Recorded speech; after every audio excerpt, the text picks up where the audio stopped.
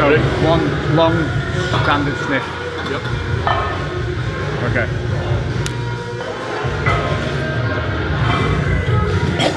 What's up, crew? We are back at the Black Country Barbell, and today we're going to try and pull a proper deadlift. So if you watched the previous video, you'll have seen that I hit 190, no straps, no belt, then strapped up and belted up, but couldn't pull 200. I was a little bit tired, I was a little bit beat up from doing the new strength and conditioning training, and we're working on that balance from left to right, so that could have been a factor. So I'm fresh-ish today, not a lot of sleep, but the muscles haven't been overloaded. So we're going to see how much of an effect the drugs can take to help you lift. Because today we're implementing smelling salts. So you can hear we've got the music blasting. This is a good atmosphere to be deadlifting in. So this is going to be the start of my proper deadlifting routine. We're going to go through a full workout here on the bar. So we're going to be working ourselves up. We're going to see what we can pull. I'm going to be a bit clever about my energy expenditure. But first off, we're going to warm up. So I'm going to get the scapula ready. I'm going to activate the back, stretch things out and get nice and loosey-goosey ready to do this pull.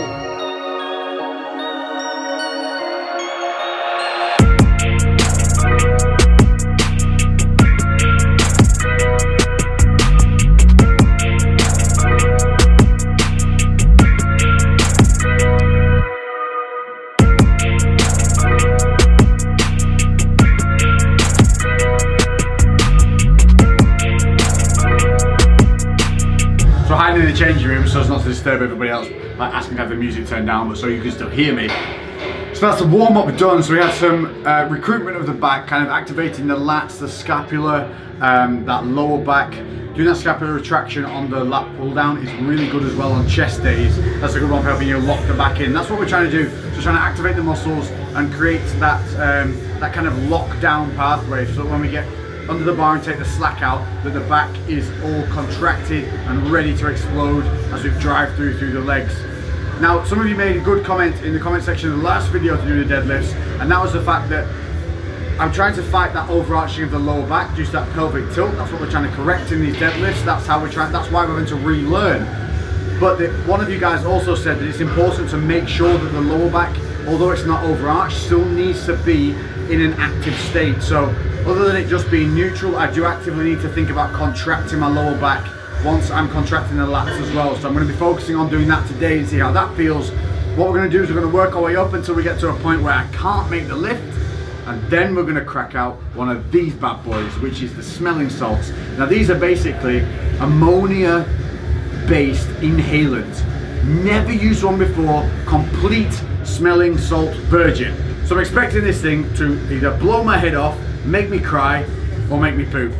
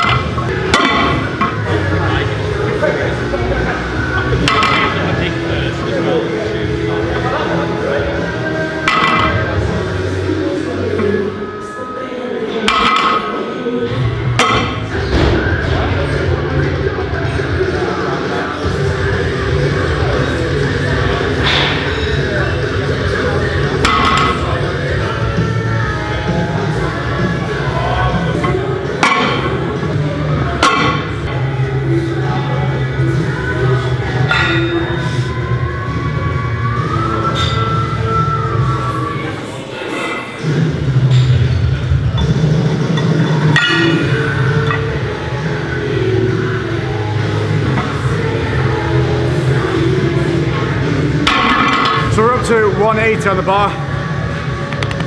Nipples is back, aka Jake. From the first video, you're known as Nipples. Hashtag Nipples. Every time he's on the screen now, I want hashtag Nipples. Hashtag Nipplegate. And what you just saw, so just pulled that 180, no straps, no nothing, but just an over-under grip. But Jake noticed. His lats were sort of like not engaging, they were engaged at the bottom, and then as soon as we moved the bar, they came forward, so I'm just going to work on engaging his lats a bit more, keeping his upper back tighter, and it'll be an easier lift.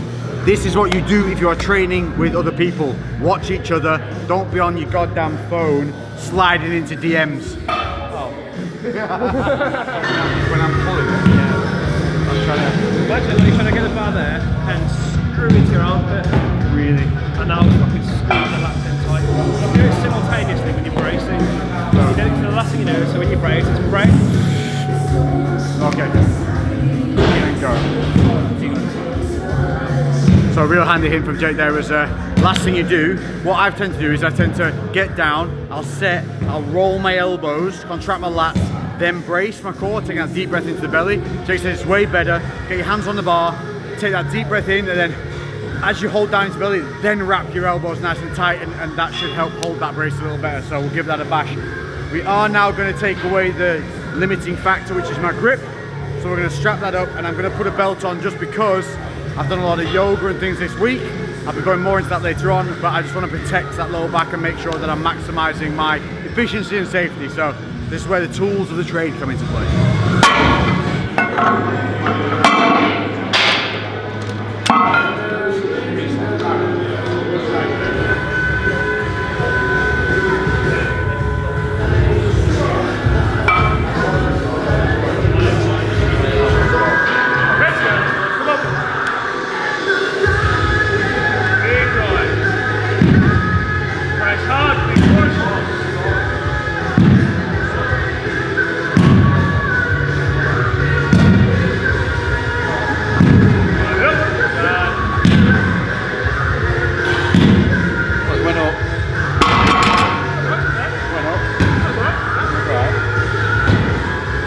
Improvement already.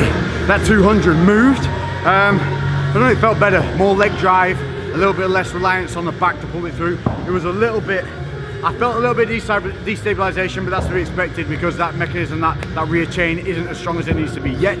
But what we were originally going to do was we were going to try and fail and then hit the salts. What I've been told by the experts is that's not what you do. What you do is when you get to a point where you feel like the bar's not going to move on the next lift, that's when you hit the salt. So I maxed out 210. That's the heaviest I've lifted, and that was when I was doing it incorrectly with that awkward form of a bit of overarching the lower back. So we're going to hit the salt now, and we're going to put 210 on the bar, and we're going to see if this bitch moves. And then I'll tell you how it feels afterwards, and then we'll really see if the drugs don't work. So we got a little bit of help from my friend to explain to you about the salts because I've never used them. Go Lou, this is one of the owners of this beautiful Black Country barbell. Thank you. Well, the smelling salts are ammonia, and it gives you that fight or flight kind of instinct, and they're to be used special occasions if you're going for a PR, PB, or just if you really want to hit something with a bit more intensity. It's not to be relied upon because same as everything, same as caffeine or any other kind of stimulant, it wears off and you get used to it. So yeah, you want to keep it for those special occasions. So it's if you're coming for your max and you really want to push yourself and get yourself in that zone, these are going to be great for that. Or if like you're in trouble with the misses and you need to look like you've teared up and been crying, crack one around the eyeballs, guaranteed to work, and probably better than rubbing DP under there. I use it. I do that as a regular occurrence. Woo, let's go! Put it in your nose. You may tear up a little bit, depends. So obviously, like, I'm using straps and a belt, so what do I need to do about that? Personally, if you've got a mate, like me, just get them to do it for you. So you strap yourself in, I'll snap it for you, hold it in front of your face. Okay. You shake your head when you're done, and I'll get out of the way and then you do it. Just going to crack and with one big sniff. Yep. Genuinely nervous about this. Genuinely. Don't take a massive inhale, just don't go for a short shot inhale, just steady away. Yeah, because you don't want to. You can gauge it then if you start a gentle sniff and then build it up. And sometimes you may turn away and go back in for a little bit more. That's like trying to kiss me. I am genuinely a little bit nervous. The last time I seen you looking like this was your wedding day, mate.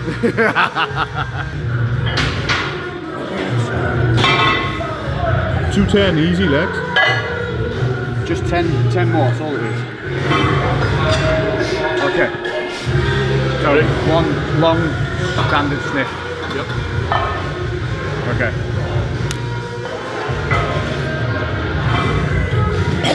More. Come on, fucking get it! Big time, let's get it! Yes, come on, get it! Come on, yes! Knock it out! Come on! Yeah! That's fucking mental. Holy shit! Am I crying? That's amazing. I was talking about community and feel, and that's what we want to bring back through YouTube. Back to those golden era days of collabs and just inspiring people for the right fucking reasons. And luckily today, and nicely enough, we've got two guys. We have Dominic and Dan. Dominic and Dan. And they came up to me just to say hello. And you started the gym about a year or so ago. About 10 months. Yeah. Got into it, simply managed to catch my dumb ass on YouTube, having a bit of a ramble, and it stuck with them, and it's helped just from watching videos, your training, coming a bit closer, Yeah, motivation is the biggest thing. So your main reason for starting was to want to put weight on, develop yourself a bit more, and you've put on how much? I think about £10. £10? Yeah, but I think it's a bit like water weight as well, but about £10, yeah. It's good weight though, isn't it? Yeah, and that's from not just chipping in with videos and... Yeah, habits, consistent, that's all of those things. And how did you find out, or did you search on YouTube for training, or was it just accidental? I think it's a bit of both. I looked searching for training, but I found you guys too, like Gym-Shark and stuff as well. That's awesome. I found your channel, it's really motivating. So. Well, I appreciate that. And yourself? Just it's getting there. one day. I was dabbling when I saw you, but I watched a lot of Face Up, and you did it with Face Jasper. Shout out to Jasper. And that got me really motivated. Ever since then, I've carried on watching you. That's cool. But yeah, food-wise, that's what I'm kind of trying to nail at the minute. Yeah. Getting to the gym, the motivation for that is fine, no problem at all. Yeah. But I'm trying to lose a bit of weight. Yeah, which is always a bit. Trying to get chiseled. That's it. But that's what everyone wants in this, whatever your goal's going to be. So luckily these guys, they found a video that connected with them at the time that I put out, and that's all we can hope to do. Put good shit out into the world, put a bit of positivity out there, and hope that it connects to someone at the right time. Like you said, the diet, the training, we're going to be focusing on all this to show you guys that you can be athletic, that you can achieve those weight transitions, whether it's weight loss, weight gain, but still have an active and social lifestyle. Train together.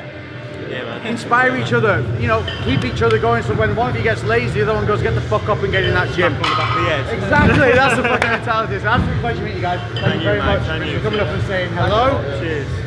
Thanks for watching another episode of Undisputed. I'll catch you in the next one. If you've made it this far, give me a boom baby in the comments. Hit that like, and also if you want to see something else, if you want to see me try and break my back on 215, then I'll give it a go. Until the next one, I'll be a boom baby, and we're out.